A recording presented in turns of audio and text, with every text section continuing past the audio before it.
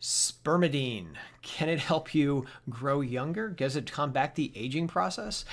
Hey, I'm Joe Cannon from SupplementClarity.com, and no, your eyes are not playing tricks on you. I'm going to review a substance called Spermidine, and if your mind wandered a little bit when you saw that word, I'm just going to let the cat out of the bag. Yes, this stuff was first isolated in semen, and that's where it's getting its name from. So I'm going to leave that part of this story behind right now, and I just want to delve into the anti-aging research and other disease research on this compound. All right, so what is Spermidine?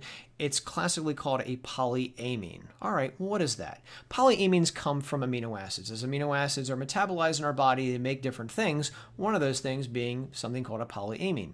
Now, polyamines do a variety of things in the body, including helping our cells stay healthy and reproduce, and they play a role also in how long our cells live. Since we're made of cells, hey, that may be something to consider for the aging process, and that's what a lot of people are thinking about. They also can combine with DNA, and since, again, DNA is important to us, that could play also a role in aging and disease. Now, even though we're talking about spermidine right now, I want to throw out to you that there's a bunch of different polyamines. One that I came across as I was doing the research on this was called putrescine. Don't even want to think about what that smells like. There's another one out there called cadaverine. You get the drift where that was isolated from. But bottom line is there's a lot of polyamines out there. Now, how do they supposed to work? Well, if you look at the research, a lot of scientists come down to this theory that spermidine appears to increase what's called autography of the cells. In other words, they help the cells do some house cleaning and get rid of bad stuff and debris that builds up over time. And this does happen as we grow up and we grow older. Cells may not reproduce as well as they did when we were younger. Defects accumulate, and if we can't get rid of those defects, well, this could play a role in the aging process as well as various diseases. So the body's got to have a way of getting rid of that cellular debris over time, and spermidine appears to increase this autography process, helping us clean house and get rid of the bad stuff to make room for newer cells. Okay, I personally think it's much more complicated than this, but this is the thing that a lot of scientists are coming down to. But you know, in biology, things are sometimes much more complicated than just one single thing. But having said that, let's just roll with this and just move on. In terms of the anti-aging research on spermidine, I want you to know that, yes, there is some evidence that older people appear to have less spermidine than younger people. Okay, that's great. It also might have some antioxidant effects. Okay, that's nice too. So it might mop up free radicals. That could be a good thing. But the majority of research that I uncovered was based not on humans, but on worms, fruit flies, isolated cells, yeast cells, etc. In terms of people, I can't find any research studies where they gave spermidine to people for, say, 6 months, 2 years, 3 years, whatever, and watched what happened. So in terms of helping us combat the aging process, I'm not so sure. I want to see the actual human research on this. And right now, as I speak these words, I don't see a lot of people studies out there. So in terms of anti-aging, I'm going to say I'm not buying it for right now. I want to see more research. Now, I do agree that it is difficult to do an anti-aging research study using people because we live for decades. And I honestly don't know if that study would ever be done, but I would like to see better anti-aging research than I see now. Again, I'm sure eventually that those studies will be published, and when they are, I'm going to update the review on my website, and I'll call attention to that here as well. But for right now, I'm not buying it for anti-aging research. But we know that aging is associated with a variety of diseases. So can spermidine help some different diseases, such as cancer, diabetes?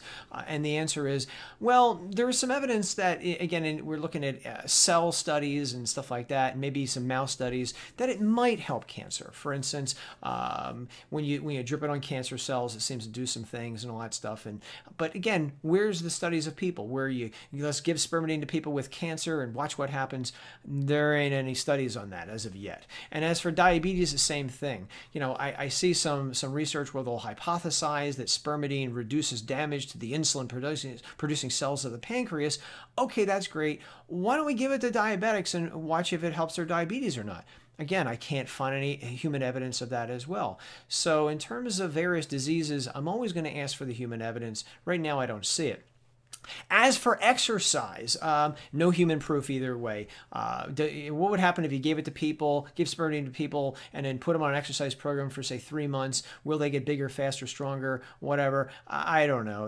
Again, nobody's ever looked at it yet in terms of exercise. And again, the same thing is true for weight loss. Can't find any study where you gave it to people to watch to see if they lose weight or not. So again, anybody who makes grandiose claims when it comes to any dietary supplement, not just Spermidine, again, you always want to ask for the human research. And one of my mottos is that amazing claims, they deserve amazing evidence. And in the case of Spermidine reversing disease or helping exercise, whatever, I don't see it. Okay.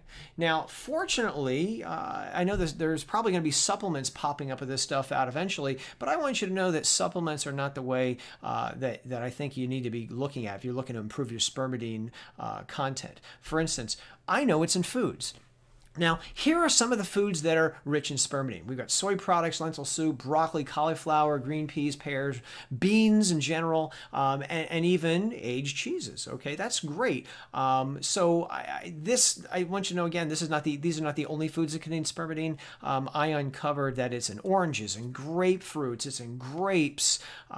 Gee whiz, wheat germs got it as well. So these are not the only foods that have Spermidine. And on my website, I even showed you how to make a Spermidine smoothie as well. Take a variety of products, throw them in a blender, maybe throw in some protein powder or whatever for taste, and drink that. So you could actually make a Spermidine smoothie if you really wanted to. But again, I think the foods are probably the better way to go. I do not think the supplements, and they will start showing up eventually, I don't think they're ready for prime time. And I would say when you're faced with, oh, should I take the Spermidine supplement? If some so-called expert is saying it's great and it's wonderful, ask for human proof. Again, amazing claims deserve amazing evidence. So right now, I'm going to say eat the foods. Foods are generally healthy anyway, so I think you're going to get a better bang for your buck by eating the foods than isolating any single ingredient in a supplement. So guys, I hope that helps. If you got any questions, leave a comment below. I'll be glad to help you out. And that's all I got for you right now. Have yourself a fantastic day.